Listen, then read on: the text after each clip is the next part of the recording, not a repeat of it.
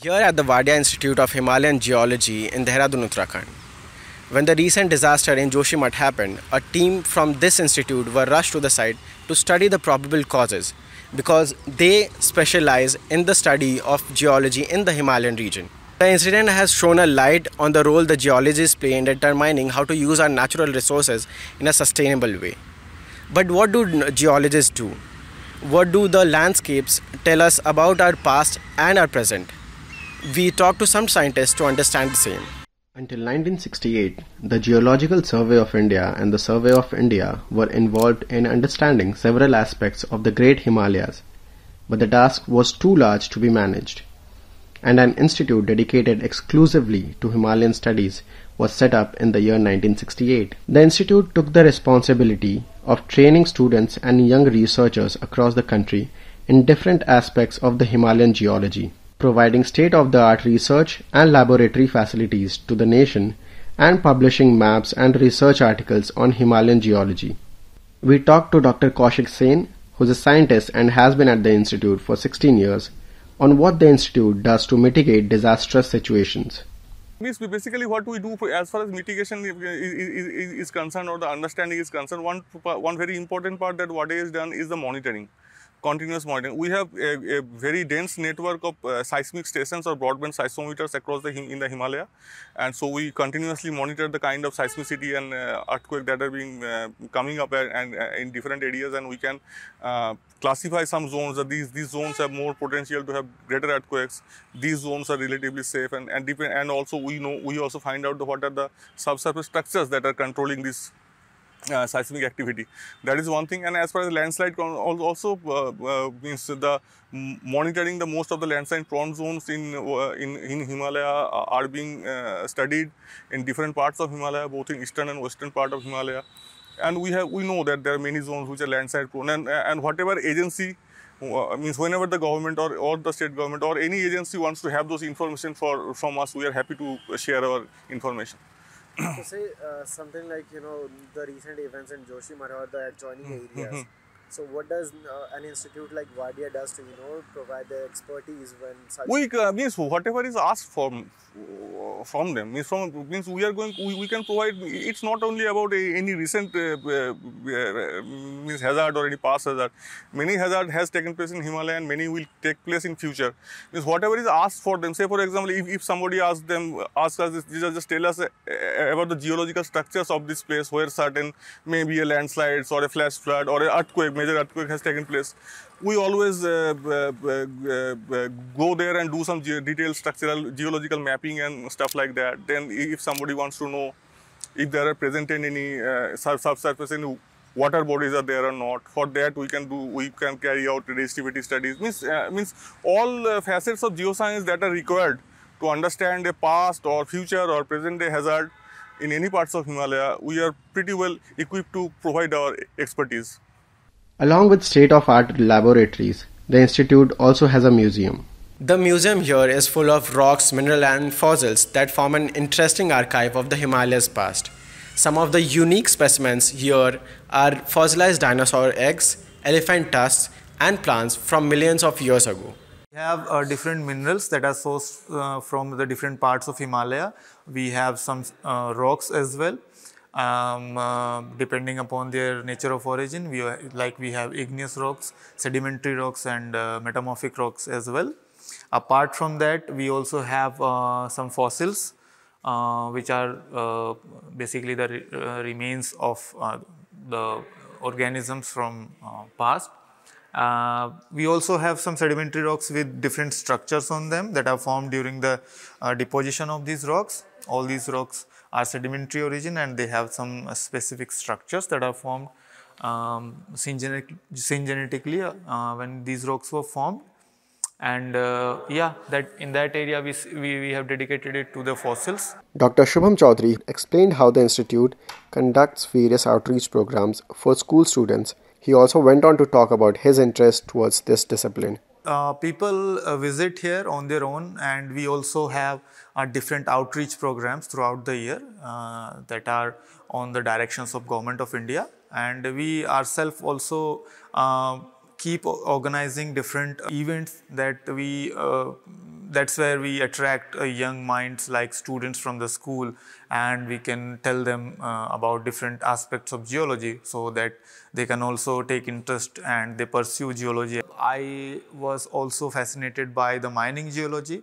I was fascinated by the process of ore formations and the process of formation of strategic minerals. How do they form and how can be they utilized for the strategic point of view for our country. So later on my interests also evolved throughout, but now as far as my research is concerned, I am working on the subsurface rocks, that are mantle rocks. The scientists and researchers also highlighted the importance of studying the Himalayas and explained the fascinating aspects of research carried out at the institute. Just before I've said Himalayan mountains are the youngest mountain belt and is still tectonically active. And we found each and every type of rocks here from Himalaya to Karakoram. The oldest rock, the youngest rocks.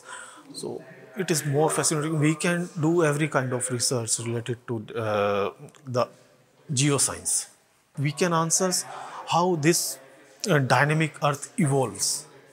If someone wants to know, then we study all such kind of questions, how this that we see how this 5 to 6 kilometer mountain belts from the sea level, how this evolves, how rock forms, and these are the fascinating questions that one can understand from this science, I think. Why do you think it's important to study the Himalayas? Yeah, the Himalaya is very unique and in many senses. First of all, it is the youngest mountain belt and the highest mountain belt also.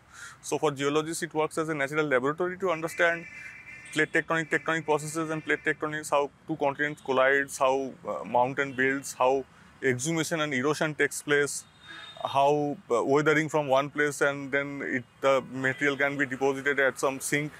These are the few geological processes that is really interesting and exclusive for Himalaya. And secondly, the Himalaya is the source of most of the major rivers of India, and most of the agricultural or the most fertile lands of the Indo-Gangetic plains are basically the material that is coming from the Himalaya.